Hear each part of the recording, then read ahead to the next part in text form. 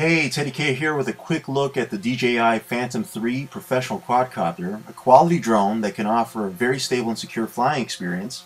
It's outfitted with a camera capable of shooting in 4K resolution, including a number of other features that include live streaming to YouTube. This is the handheld transmitter tethered to a 10-inch tablet running DJI's app for a live view of the action. I like the precision of the controls, which made it easy to learn how to maneuver and handle the drone, as you can see here from the footage.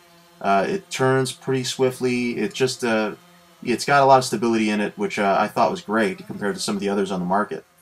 It offers considerable range too, going as far as 2 kilometers and as high as 500 meters.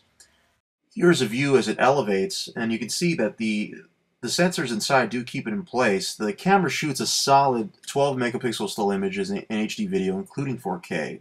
Though you may need to tinker a bit with the ISO and exposure control via the app to compensate in case scenes are a little too bright or too dark. There is an option to live stream to YouTube, though it does require a data connection on your mobile device, so it is best to use Wi-Fi for that if possible, because HD video like this will just eat up your data in no time. The camera can adjust white balance automatically, so it is something that you can also change manually, but it does do it on its own, at least it tries to. I found moving the drone slowly was better for getting better images, whereas moving too quickly might not work. And this is me using the auto return home feature, and that's a quick look at the Phantom 3 drone.